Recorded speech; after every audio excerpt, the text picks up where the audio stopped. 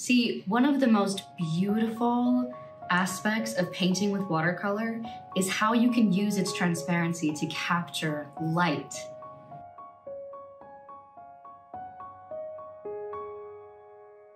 Hello, my friend. My name is Colby Bloom, and today is day 8 of my 10-day watercolor challenge, World of Color, and I'm so excited about today because we are painting one of those just beautiful, luminous, ethereal forest scenes where you're looking at this huge grove of trees and only a part of it is lit up. So you can only see a part of the trees, as if it's like one sunbeam is lighting up part of the water and part of the trees.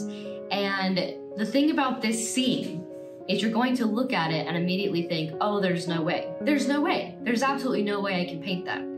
But I want you to trust me, because by using the steps that we know about watercolor, how to capture light with watercolor, we're gonna start light and then we're gonna gradually build up. And instead of painting actual trees, we're just going to paint an imitation, right? We're just going to paint the texture of what trees are supposed to look like, slowly building up the layers so that even if you don't paint a single tree, it will still look like a grove of trees that's lit up by this brilliant sunbeam. It's gonna look super cool, and I'm really excited to do this with you. This tutorial is called Light in the Forest, and let's go.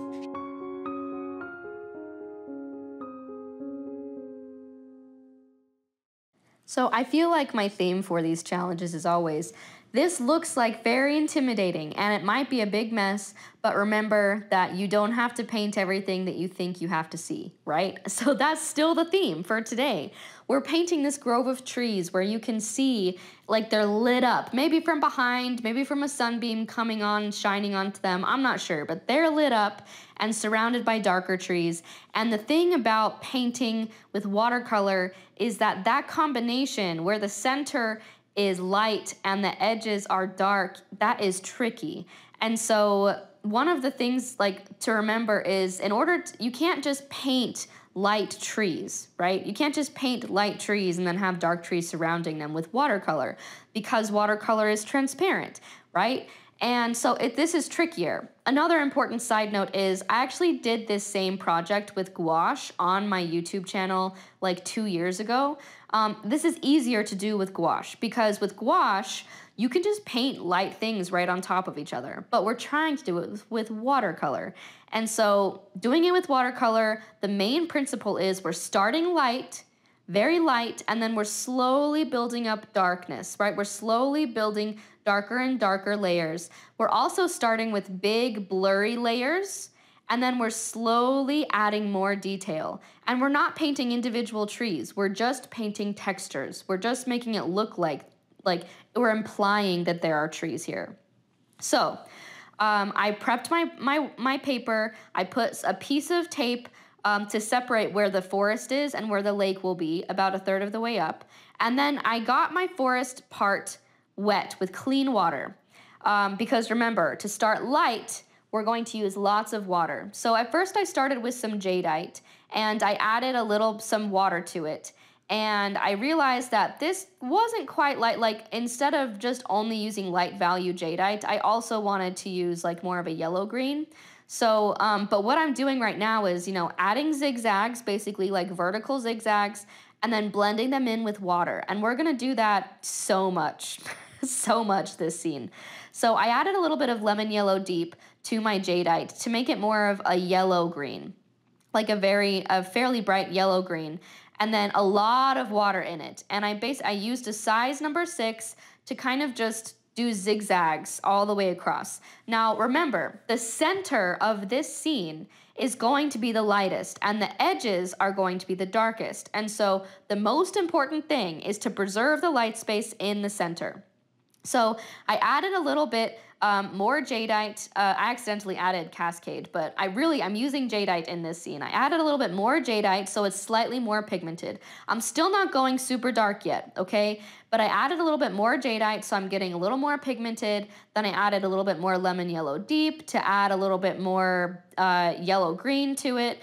And I'm slowly getting darker especially around the edges, but I'm leaving behind little pockets of white space. That's why I'm painting in these kind of zigzags, right? Because I'm not trying to just like make a flat wash. I want it to look magical. I want it to look like the light is flickering through the trees. So in order to do that, in order to get that flickering light effect, I need there to be some spots, even along the edges, where there are lighter layers shining through. And that's where zigzags are just your most effective tool, your most effective shape to paint to get a natural movement in pretty much any nature scene.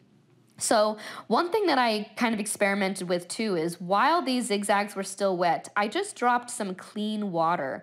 You could also splatter some clean water, but I dropped some clean water to kind of push away the pigment so that you can see the white of the paper underneath, as another way to have some of those light layers come through. Now, as we continue painting, we're going to mostly paint over those, but it's still a fun thing that you can do.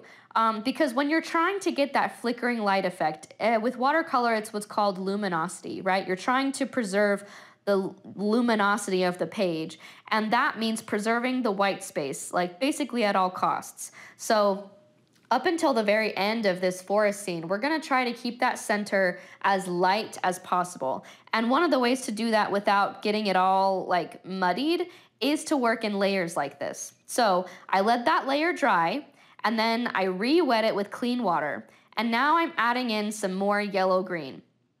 Some very, very light, right? Meaning it's very, very yellowy, yellow-green, and still fairly light value with lots of water. Then I'm putting some jadeite on my palette, more jadeite, which is like a dark green color, right? And I'm slowly starting to get darker and darker around the edges. Now, I do want some tiny little like strokes of dark in the center, but as you're adding dark strokes in the center, you need to be careful not to add too many. Like it's better to add too few than to add too many, because you might accidentally cover up the light spaces that you need. So I've moved from a size 6 to a size 2 to slowly add more zigzags, to add more dark spaces. And I added a little bit of indigo to my jadeite, so it's like a really dark green color. And so you can see the very edges are really dark, and then it slowly, slowly gets lighter until we have this kind of flickering light space in the middle. And that flickering texture is because we are using that zigzag motion, right? Then I got my foliage brush and I created some kind of light yellow-green, and I added just a little bit of foliage texture all the way across. It didn't really do a whole lot, but we're going to continue adding that texture throughout. So at this point, I feel like I mostly have the lights and the darks where I want them to be, so I'm adding details. And on some of those trees, I'm imagining like maybe this is where a tree might be. So I'm gonna like outline where I think a tree might be using some little wispy tree textures. Just some marks, going all the way around.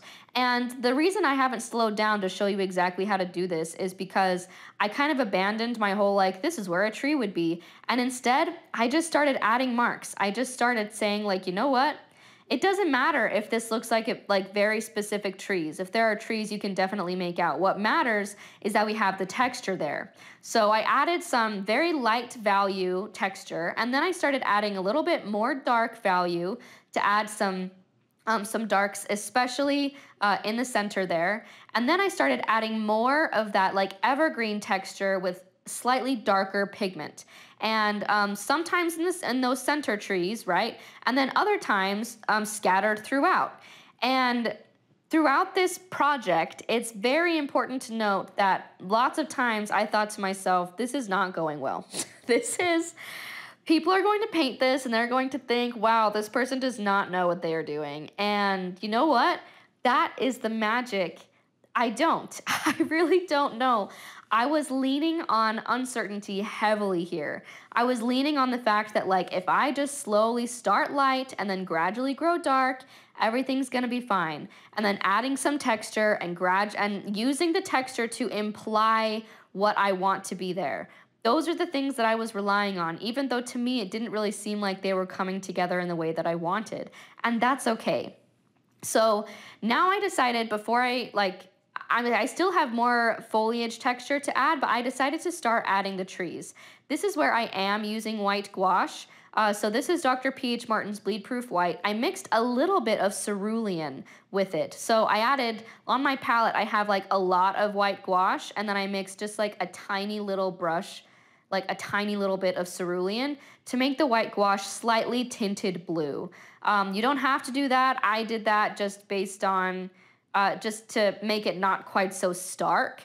And then I'm just like using a very light pressure. I'm slowly adding, dragging my paintbrush from bottom up to paint these trunks on the side and also in the center. This is my round number 2. I also could have used a liner probably if I wanted to. And some of the trunks are just straight lines. Some of them are forked at the top, right? But I'm adding them all around. I'm adding them in the middle, and I'm adding them on the side, and I'm adding them not like they are one long line, but rather as if there are like a bunch of small trees layered on top of each other. That's kind of the effect that I'm going for here. And so after I added like a bunch of trunks all the way around with that white gouache, I took my foliage brush again, and particularly along the edges, I took some pretty dark value jadeite and added that foliage texture all around the edges, and then just a few dabs of that foliage texture in the center. Because remember, I do want to have a contrast with light and dark in the center, but more than anything, I want to preserve the light. So one kind of interesting experiment I did is I decided to try painting one tree, mixing a little bit of cerulean with the white gouache and painting it like I would normally paint a tree. And then I took some of that white gouache and I added some highlights on that tree, but then I decided like this just does not really look like a tree. I don't know. I mean, like I said, I was experimenting, and I think adding the highlights was a cool way to make the shimmer pop even more. So then I took the white gouache and I added along the line of that tape, I added what is going to be rocks, right? Some white rocks with the gouache. And then I took some of that jadeite and I put some shadows on the rocks. This was basically scumbling. Like that was basically me making random marks. It's important to note. I wasn't like, this is a rock and this is a rock. I was more like, this is a random blob, and here's a random blob, and here's some more random blobs. And when you zoom out, those random blobs together looked like they were rocks shining on this riverbank, right? So that's the trees. That's the tree line. Now I'm using a flat brush. This is a Da Vinci flat number 8. I'm using very, very, very light, very watery phthalo turquoise. And I'm using the dry brush technique to try to get a dry brush texture so it looks like there might be some like sparkles or ripples or whatever. So the very bottom of the lake, I want to be shining really, really light. I want it to look very light. And I mean, the bottom meaning the top of the lake closest to the trees, right? And then the bottom is going to be more of a darker phthalo turquoise.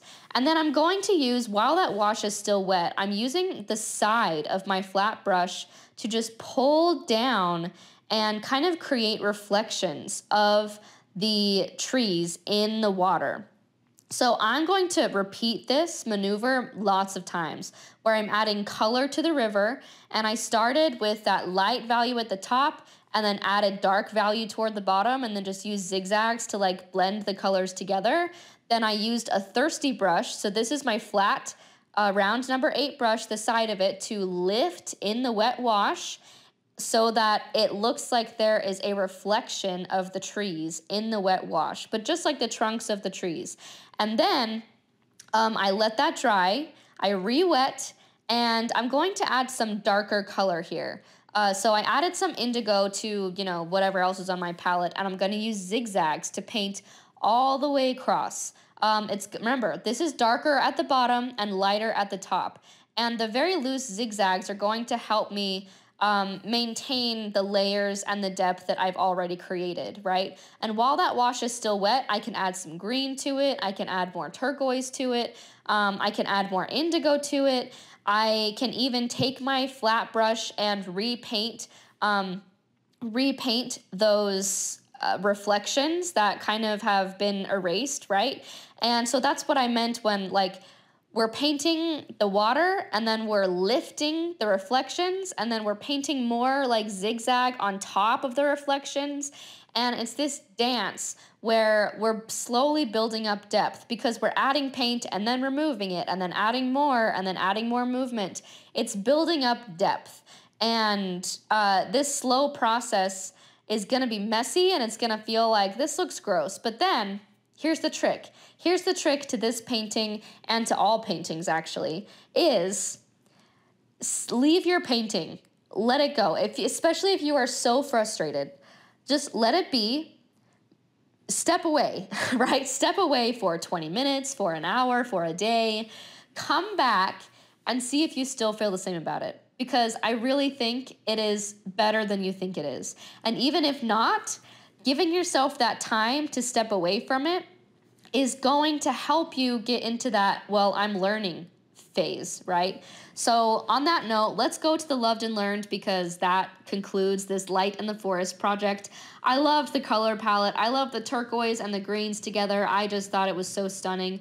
And actually, I loved the forest texture. Even though I don't think you could make out a single tree, I think that it really worked.